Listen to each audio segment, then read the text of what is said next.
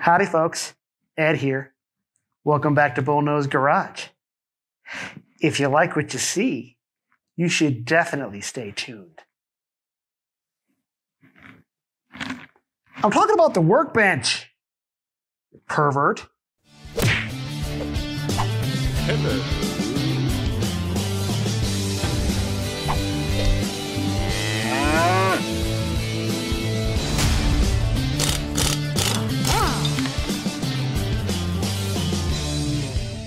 Ever since I completed my garage renovation, I've had a big empty space right here. And I knew that I was going to fill it someday with a workbench. And I looked and looked online to try to find a workbench that would fill this space, be good and strong, and wouldn't break the budget. And they're just not out there. If you want something that's good and strong and big, then you're looking at probably $500, maybe $1,000, maybe even more for something like that. So I knew I was going to have to build it myself. The problem is that it was going to have to be strong enough and big enough that if I wanted to do a transmission rebuild, I could throw a transmission on here. Or if I wanted to change gears, I could throw a differential up here. Or maybe I could put an entire dash up here and refurbish that. There's a lot of reasons that I needed something strong, sturdy, and big. And this is what I came up with. All told, this is probably about $250. Now, that's not exactly cheap, but compared to what you would spend to get something like this off the shelf, it's a real bargain. I got it on casters, so it'll roll around the shop nice and easy. Right now it's plugged into the wall, so it won't roll quite that easy. Got some illumination so I can see what I'm doing. Basically, this is 2 sheets of 3/4 inch birch plywood cut into pieces and then sandwiched together using glue and screws for the top, and then some poplar going around for the trim pieces. This is actually bedliner. And so is this up here. This piece back here is just some leftover plywood. I already had the lights and the electrical strip, so that was a no-brainer. And the only thing that I couldn't get locally was these legs, which I got from Amazon. Now I like them because they're adjustable. You can actually change the position to raise the workbench up and down. I spent quite a while and quite a bit of mental gymnastics trying to figure out exactly how I was going to get this workbench together, what materials I was going to use.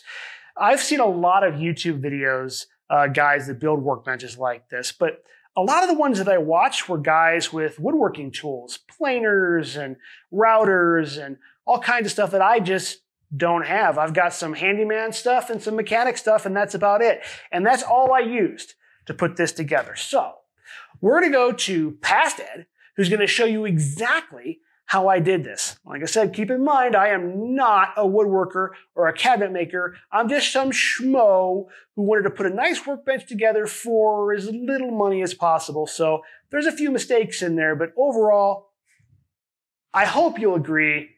I think it looks pretty damn good. So take it away, Past Ed. So my plan for this workbench is to be about 72 inches wide by about 34 inches deep and right around 38 inches high, although I'm not entirely sure how high I want it quite yet. But that's why I've got some adjustable feet here. Found them on Amazon. We'll see how well they work. I'm excited to try those out. This is 3/4 inch cabinet grade birch plywood that I got from a local lumber shop. I had them cut it to the right size, but they cut it to the wrong size. It's pretty close. But it's not exactly right. They cut each piece individually and changed the saw measurements every time they cut. So they're all just a little bit different. So what I'm going to have to do is put everything together and then cut it all myself. So this is 3/4 inch plywood. I'm going to do 3 layers. I bought 2 pieces. I got sort of a big piece here that's going to go on the bottom. That's my full size. And then I'm going to have a sort of a middle sandwiched layer that's got some cut pieces. So 2 bigger cut pieces. And I'm going to slide a couple of smaller cut pieces here in the center, cut from this piece. And then once that's glued and screwed together, I'll put another big full piece on top of that. and glue and screw and clamp all that together, giving me a top that's about 2.5 inches thick. And then on top of that, I'm going to put this 1/4 inch hardboard. And the hardboard is going to serve as a layer that's going to be sacrificial. If I ding it up, if I paint it, if I do anything weird to it, get oil on it, water on it, whatever, I can replace that piece. It's really cheap. And that way I'm not digging into or dinging up my actual plywood. Once I've got this 2.5 inch slab built with my screws and my glue, I'm doing both, just never done this before. I'd probably just be fine doing just screws, but I'm going to go ahead and use the glue as well. I'm never going to want to take this apart. I don't ever want it to come apart, so doing everything that I can to make sure it stays together. So once that big slab is together, I'm going to kind of cut all 4 sides to be nice and square so that everything's lines up nice. And then I've got this poplar here that I'm going to use as edging material to go around all the edges. And I'm actually going to paint this with bedliner. I've actually got bedliner somewhere else here in the garage on a step into the house.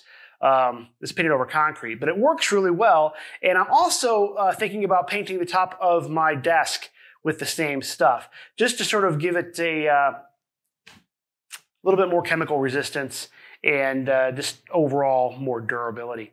So that's the plan. We're going to see how that works out. Of course, once all that is done, I can put my legs on the bottom of it. And I'm also planning on building sort of a, I don't think the word is backsplash. We were working with a workbench. I'm not sure what the term would be, but it's a back that'll go up against the wall so that I don't roll screws or nuts or pencils or whatever off the back of it and have it fall onto the floor. That'll also serve as a place where I can stick a light that'll shine down and give me plenty of illumination for whatever I'm working on. And I've also got a power strip that I'm planning on putting in there. So it's a big build, but I mean, it's big for me. I'm not a woodworker, so I'm hoping this will all go swimmingly well. I'm sure it will not, but we shall see exactly how it goes. So I'm looking forward to getting started. So let's get to cutting. So the first measurement that I've got to make is between here and here. This is going to be my middle sandwich layer, and I've got to fill this gap here with wood. And I'm going to do that with this piece of wood that came off my original 4x8 sheet. I'm going to have to cut it twice, one piece here and one piece here. And so I need to measure how wide they got to be and how long they've got to be to go in here. Now I'm actually going to measure them a little bit more than the size of this gap. And that's because if I have them sticking out a little bit here, or if they push these 2 boards out that way just a little bit, it's okay. Because like I said, I'm going to be cutting off all 4 edges at the very end anyway, so it'll end up being even. And I'd much rather cut them too large and have to cut pieces off the end than cut them too small and create scrap wood. So that's what we're going to do.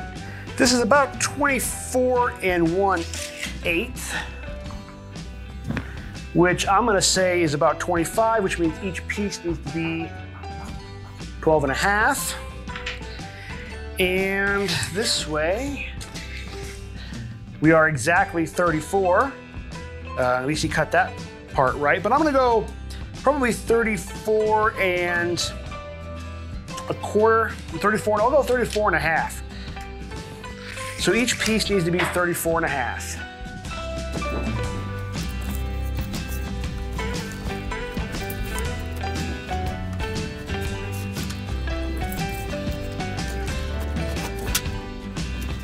I picked up this handy cutting guide from Lowe's. We're gonna see if it even is worth the money I paid for it. I don't have a table saw, so I'm just gonna have to do all these cuts with my handy dandy circular saw.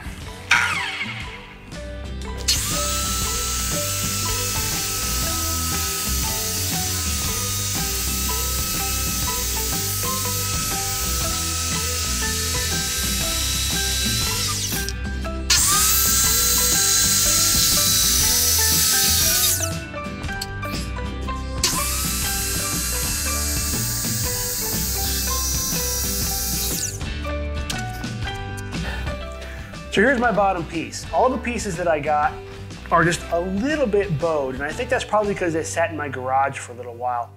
But it's not a big deal. You just want to make sure that when you're gluing this stuff together, that you have the bows opposing each other. So if it bows like this, then you want to have the other one that bows like that. So that's when you clamp the edges, they come down. So you want the bowy part facing each other in the middle, if that makes any sense. This piece here is, of the two big pieces I've got, it's the least bowed, and it's bowing a little bit this way. That's exaggerated, but so that there's a hump in the middle, and that's what I want, so that when I put these pieces on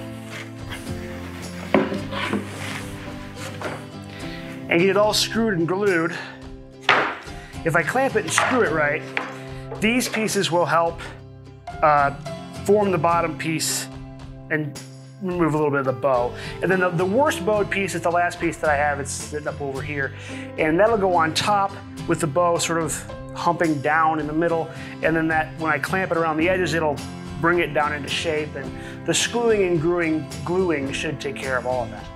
The next job is to get these pieces laid out exactly how I want them as the middle part of my sandwich. And I didn't do a great job cutting these middle pieces square, and I think that's because, see, it looks good there, but when I put this piece in, yeah, you can see a great big warp right there. So I think I'm gonna flip this around that way. And I got a gap right here. And the reason, I think, is because I used that guide, but I had both sides of the guide clamped, but it was such a long run that I think the center of the guide bowed a little bit, and so I kind of curved as I was going through, and that's one of the reasons why I used the guide early on, so that I could figure out how to solve issues like this later on. So let me bring this in so you can take a look at what I'm talking about. Here's the guide that I used, and you can see that it's got this little joiner in the middle that joins the two pieces together, and then you screw it down to get it nice and tight. The problem is that this piece here still flexes even back and forth this way just a little bit. So I think as I was moving along with my saw, this probably flexed a little and caused this little bit of a curvature as I was cutting it. So to solve that, next time I use this, I'll probably screw a block right here to the, on the back of this to keep this from moving at all. I'll get this exactly where I want it, screw a block down, and prevent this from moving. And then of course I'll clamp the ends. And that way, no matter how much pressure I put on this as I'm going along, it won't move. And I think that's probably what happened.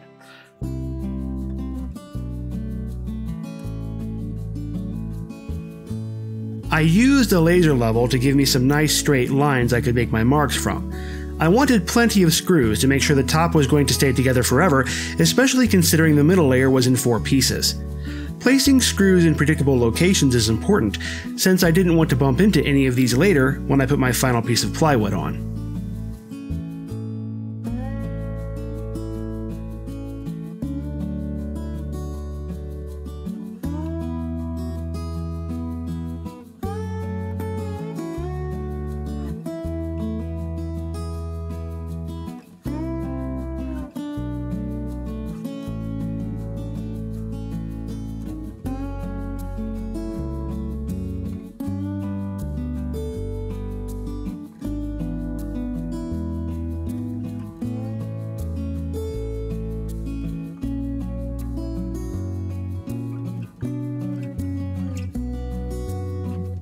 I pre-drilled my holes using a countersink bit.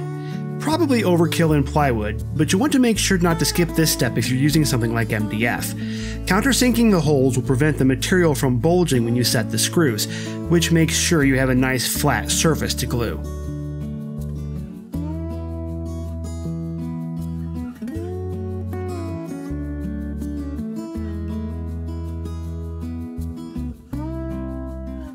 I got my pilot holes all drilled. My wood's all cleaned up and ready to go. So now I'm ready to do my first set of gluing and screwing. And I'm only gonna do half at a time of this center layer so that I don't have to worry about my glue setting up too quickly and giving me problems. Now, I've never done this before, but I went out and got this little bottle that's supposed to be for rolling glue on. So we're gonna see how it works.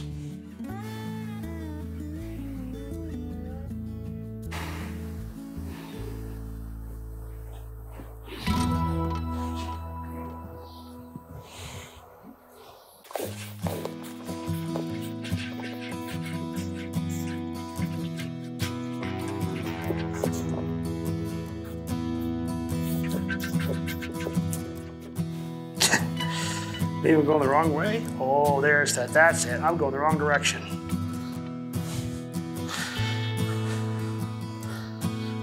The spout should be on top.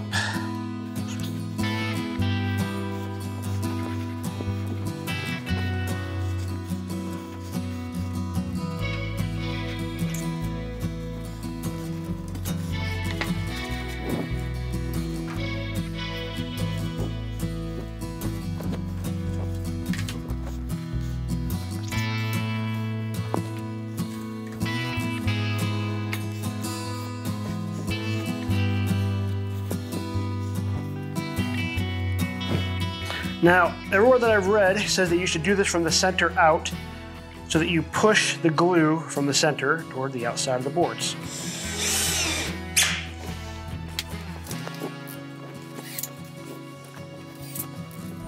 I actually used coarse thread drywall screws for this. They're perfect because they grip well, don't move too much material, and I had them lying around. I used 1 1/4 inch screws, so I would only go into 2 sheets of plywood.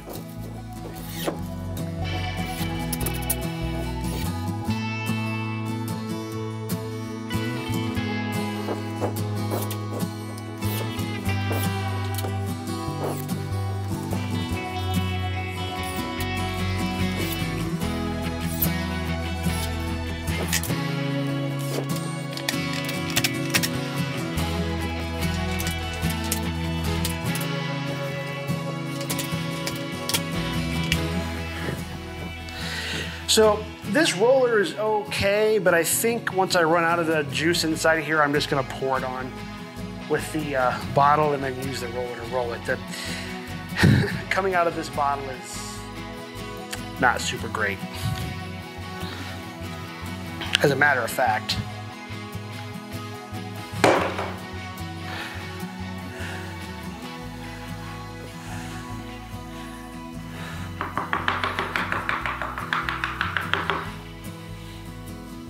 I'm just gonna do that.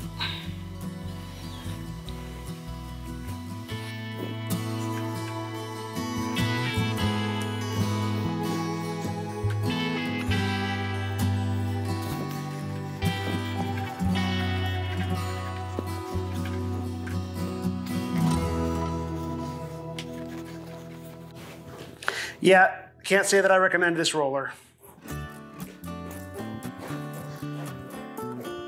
It's what I have, so it's what I'll use. But I think if I had to do it over again, I'd use a squeegee. Or maybe even like a credit card kind of thing.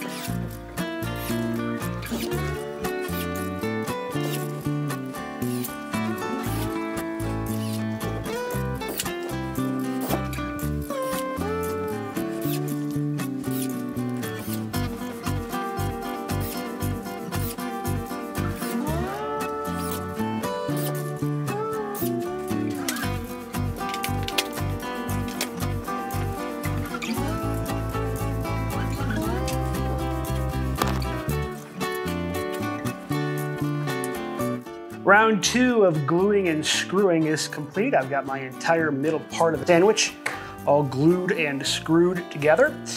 And I got the clamps around the outside just because I can.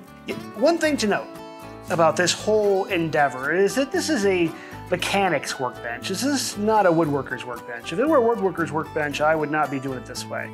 In fact, I wouldn't be doing it at all, because woodworkers' workbenches have much tighter tolerances and they've got to be completely flat, and there's a lot of things to consider. With a mechanic's workbench, I just need a surface to be able to pound on. And so that's really all this is. It's like I said, I probably don't even need the glue, but I'm using it anyway. So, you know, if it doesn't set up right or it doesn't glue perfectly, then, you know, who's ever going to know, because it's screwed together. So the same goes with the sort of fit and finish. I mean, not all of these edges are perfect.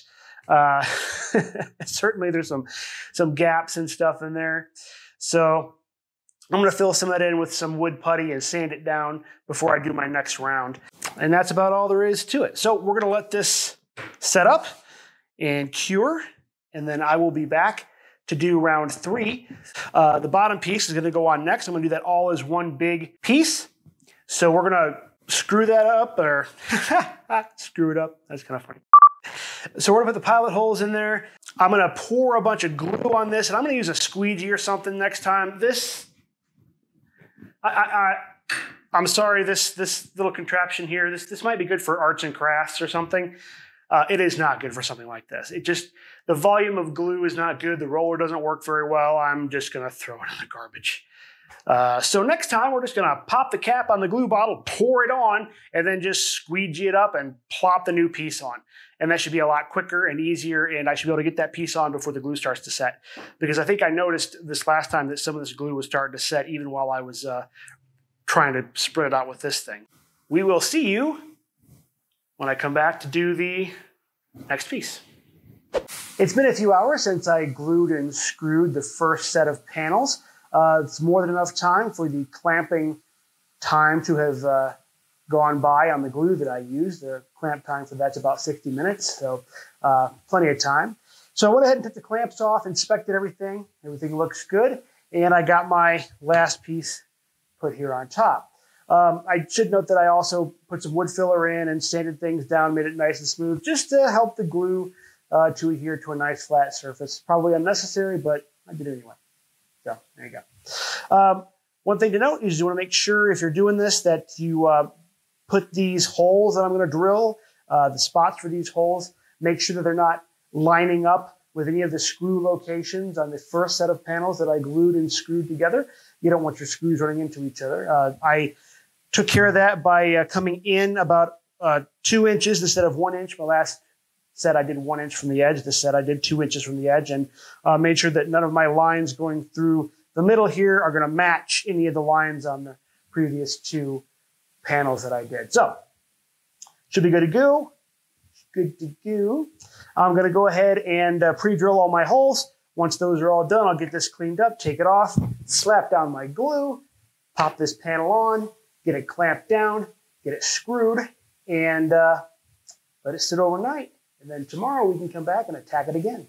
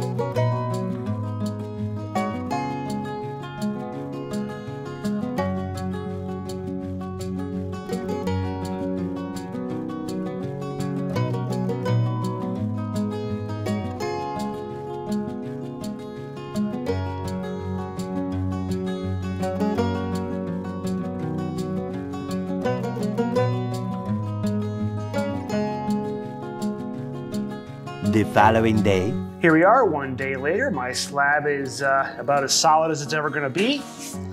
And so now I'm gonna take my piece of hardboard and put it on what is going to be the top of my workbench. Get it screwed down. I'm only gonna use about like 8 screws around the perimeter just to keep it from going anywhere. And then I will cut the entire thing all together, all 4 sides, so that everything is the exact same size.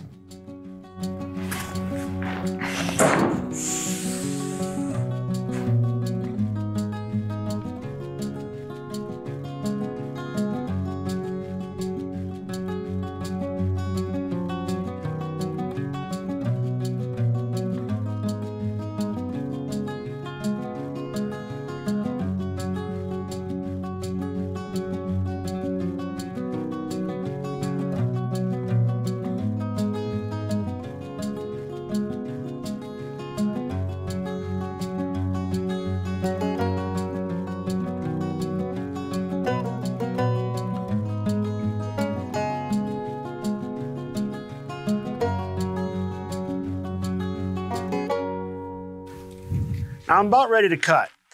What I'm gonna do to prevent this guide from wiggling is screw down a board right here to prevent it from moving in as I'm pushing the saw up against it. So I've got my measurements for both ends and here in the middle. Let me just verify my measurement here.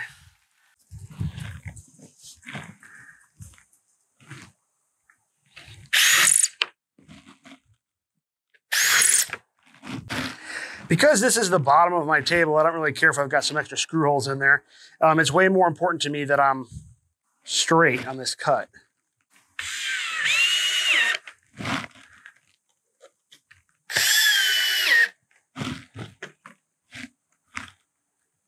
And I don't have to worry about this thing moving. Moment of truth right here.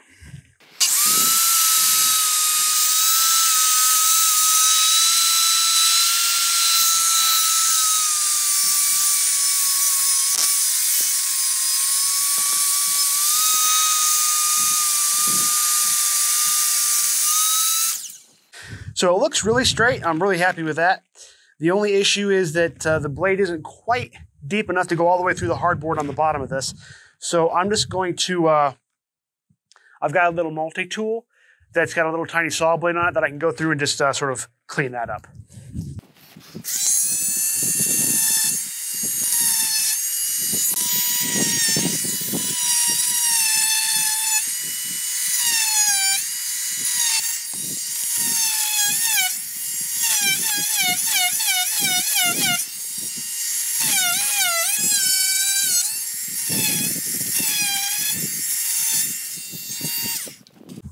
All right, there's one side cut and even up.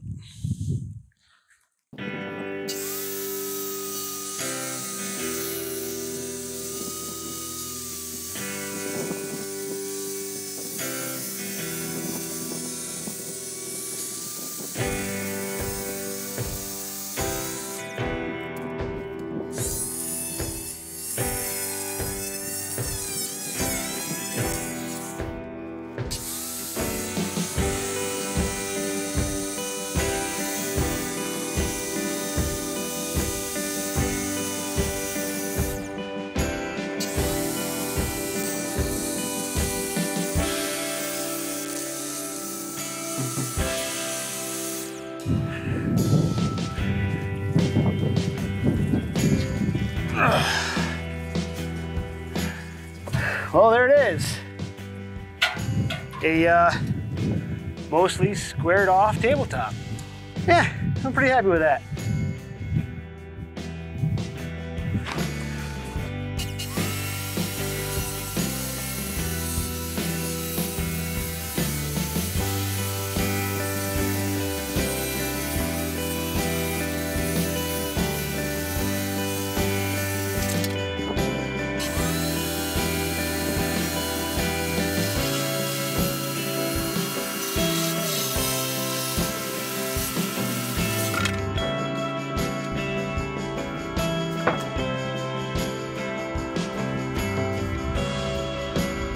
About the only thing left for me to do now is to cut my trim pieces. I'm going to use this chop saw for that since they're kind of thin. So hopefully you can hear me talking to you. It's pretty windy outside, but that's what you get when you live in southern New Mexico. So here we go.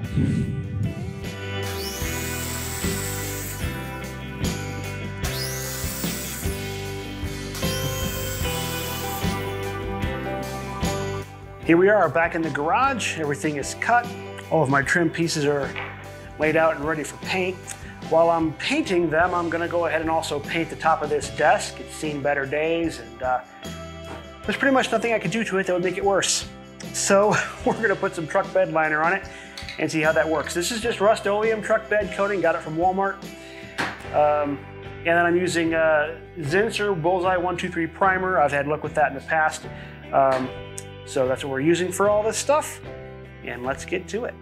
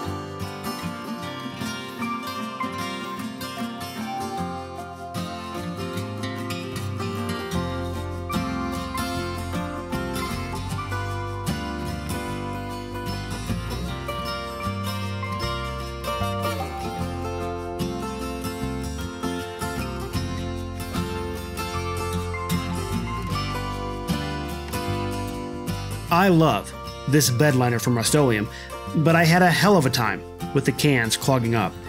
If you look at reviews for this brand, you'll see I'm not alone. Clogging is the #1 complaint. In fact, I had such a problem that I thought I might need to throw several full cans away because I just couldn't get any paint out. The solution turned out to be a combination of brake cleaner and a small pick set. I used brake cleaner to clean out the caps and the stems on the cans when they would inevitably clog, then used the pick to enlarge the hole in the caps. This allowed me to get enough paint out to finish the job, but next time I'll just get the roll-on stuff.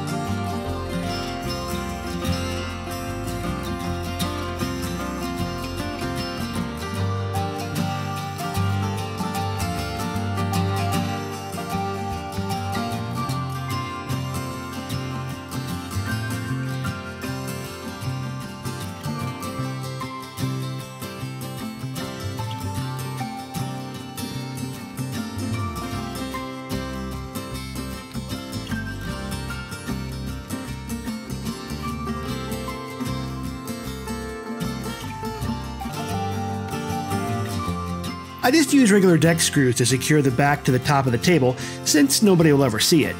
The blue line I snapped lines up with the plywood edge on the other side, so I can see where the screws need to be.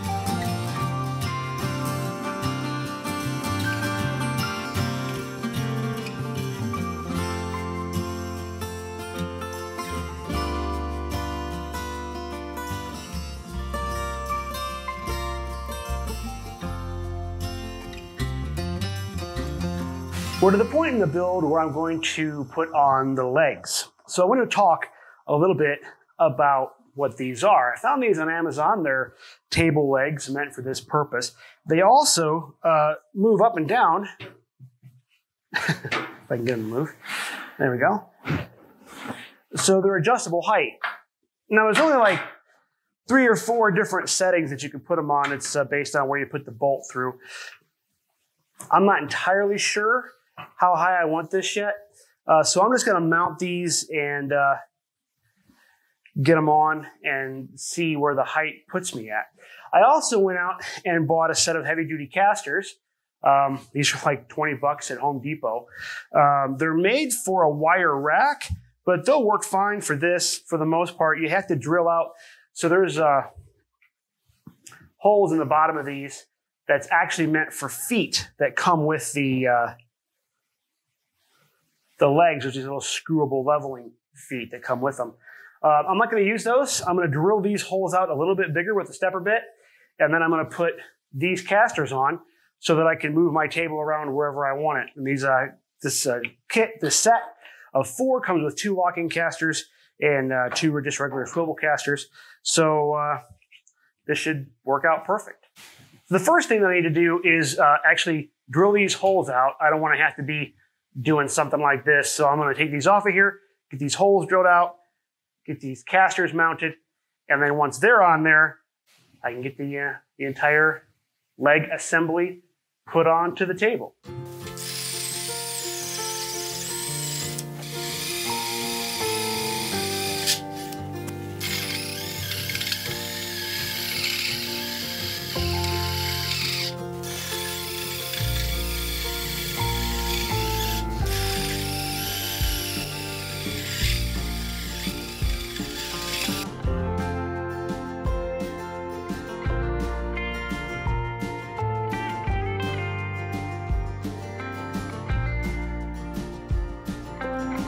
So like a full 40% of any of my videos is like just me looking for shit that I can't find. It's gotta be around here somewhere, I just used it. What the hell?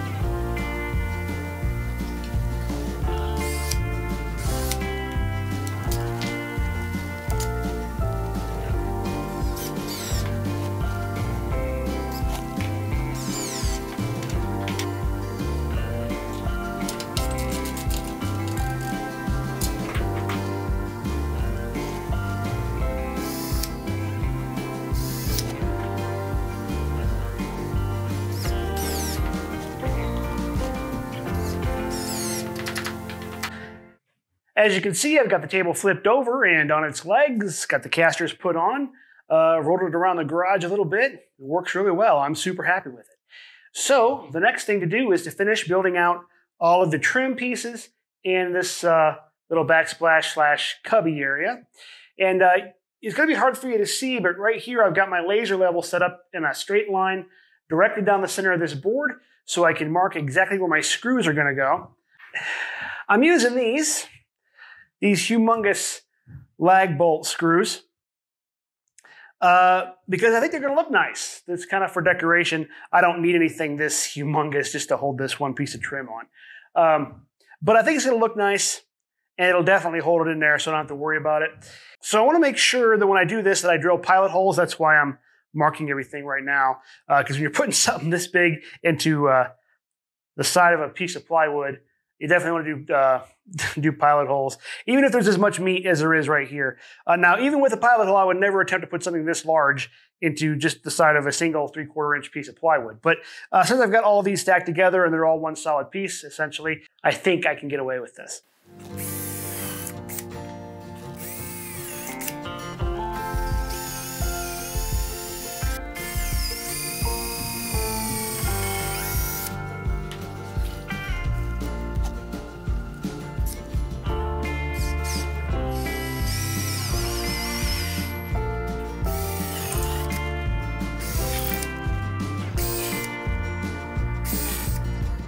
I used my countersink with a small drill bit to set the initial hole locations for the trim, and then went back to drill out a much larger pilot hole in the plywood edge for the actual lag screw. I used clamps just to keep the top of the trim even with the top of the workbench.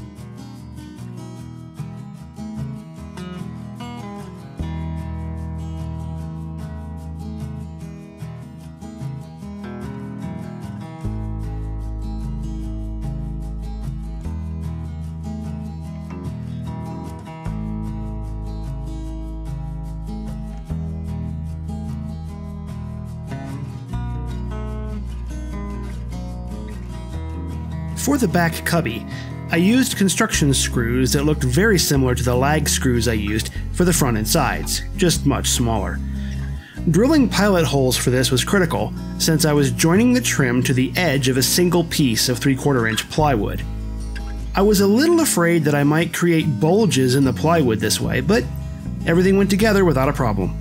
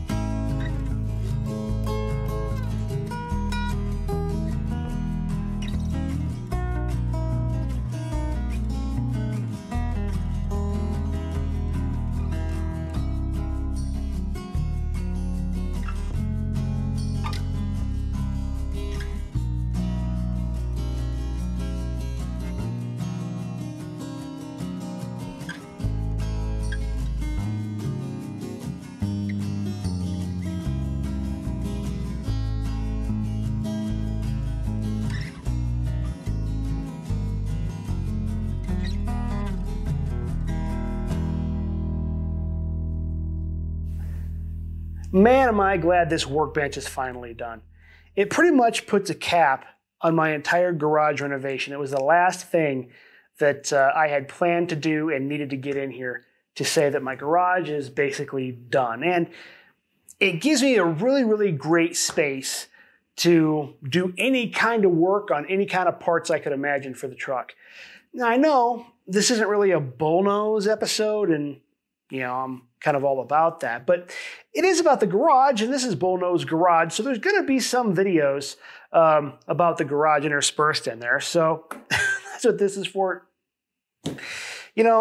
I spent a lot of time watching YouTube videos, and I saw a lot of guys putting together workbenches kind of like this, but I didn't see anyone who put one together that was relatively inexpensive, had adjustable legs so that you can move it up and down, and just with the route that I was going to go, which is laminating some plywood with a hardboard top for durability, and then some nice little accent touches. I really like this this bed liner. I think that's really neat. I like it enough that I put it on my my desk too. So obviously I'm a fan of that. Yeah, I'm just so happy with how it turned out. I can't imagine doing it any other way.